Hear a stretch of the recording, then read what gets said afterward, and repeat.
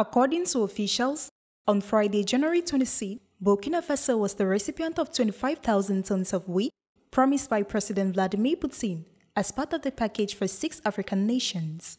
Mali, Central African Republic, Eritrea, Somalia, and Zambia are the recipients of the grain, which was promised by Vladimir Putin at the Russian-African Summit in St. Petersburg last July.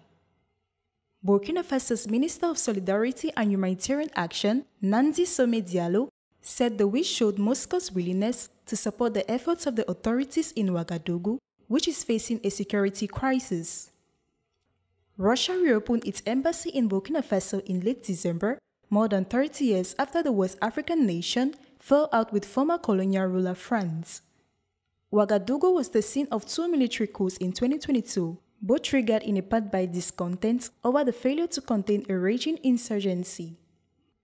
The Russian ambassador, Alexei Saltykov, declared the wheat was a strong signal of the willingness of the Russian president to give a dynamic impetus to the cooperation with Burkina Faso, one of the strategic partners on the African continent.